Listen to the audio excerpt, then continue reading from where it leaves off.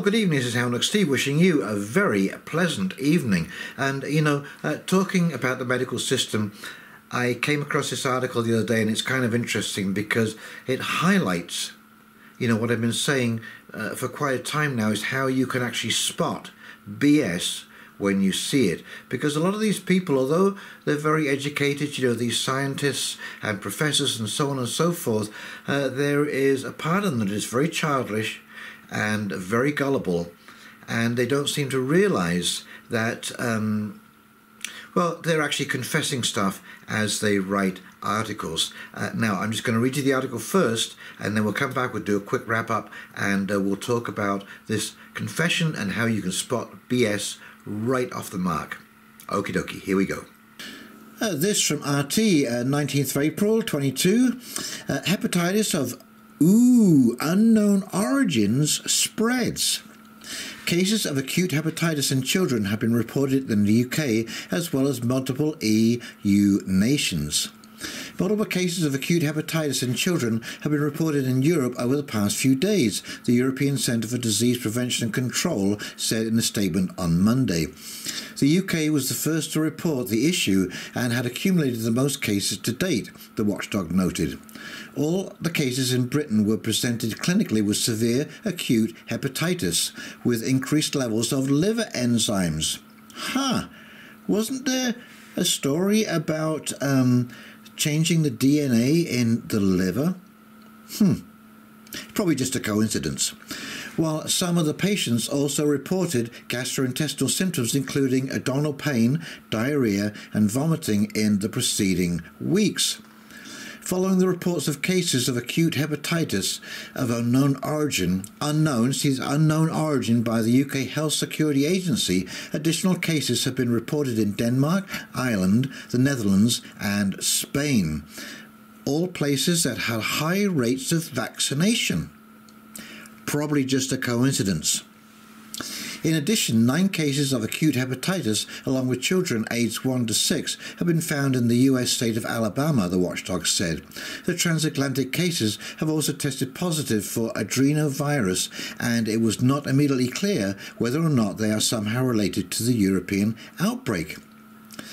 The origins of acute hepatitis are still unknown, and the ECDC, along with local specialists, are currently running various tests to establish the reasons behind the outbreak. Investigations are ongoing in all countries reporting cases. At present, the exact cause of hepatitis in these children remains unknown, the watchdog said. A UK incident team investigating the cases has suggested that they may have been caused by an infectious agent or a possible toxic exposure. Fancy that.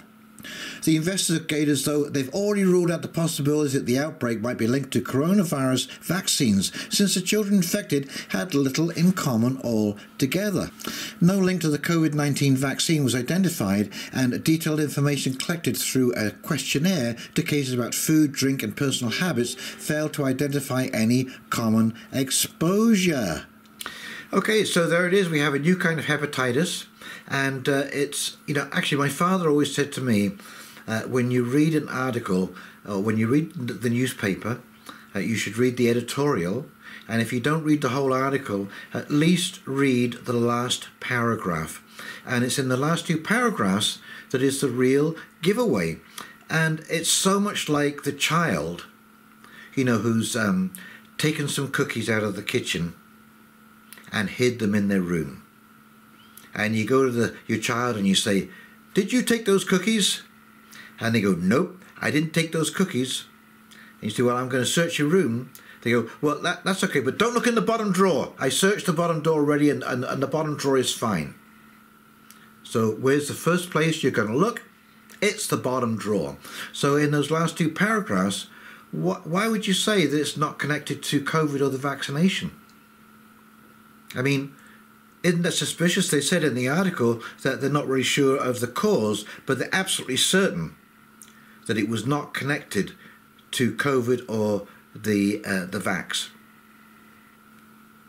Isn't that a bit of a giveaway? You see, they're telling you right there that there could be a connection, but they don't want you to think that. because there's already too many connections, and there are too many adverse reports coming out now about this whole thing. You know, it's like those whole series of things we had through winter, that suddenly breathing cold air can give you a heart attack or a stroke. Overt exercise can give you a heart attack or a stroke, as all of these football players and tennis players are collapsing on the field. Oh, nothing to see here. It's just a coincidence. So pay attention to these articles. Read the last paragraph, or the last couple of paragraphs, because you'll find that most of the best information is right there. All the qualifiers of the previous article is right there. So even if you don't read the whole article, read the headline, maybe read the first couple of lines or the first paragraph, then scroll down and at least read the last paragraph, and I assure you, you will find it will change your understanding of things, and you will find it quite enlightening. Okie dokie, well, I hope you enjoyed that, and in the meantime, this is Houndog Steve signing off, wishing you a very pleasant evening, and we'll talk very, very shortly. You take care now. See ya. Bye.